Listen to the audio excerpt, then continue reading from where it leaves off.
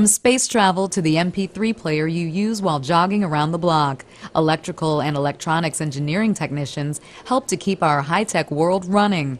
Many of our modern-day marvels wouldn't be possible without them. These technicians work under the direction of electronics engineers. They assist in the designing, developing, testing, and manufacturing of electrical and electronic equipment. This is a job that calls for a good knowledge of mechanical engineering, as well as electrical and electronic circuits. You must be attentive to detail and able to follow technical instructions.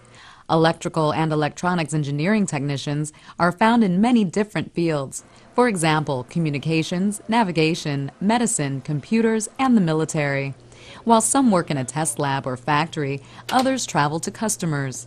As field service representatives, they install and repair equipment at the customer's worksite or home. Some technical work may require certification. The rules are different in each state. A minimum of a 2-year associate degree in engineering technology is required for most jobs. Training is also available in technical and vocational schools.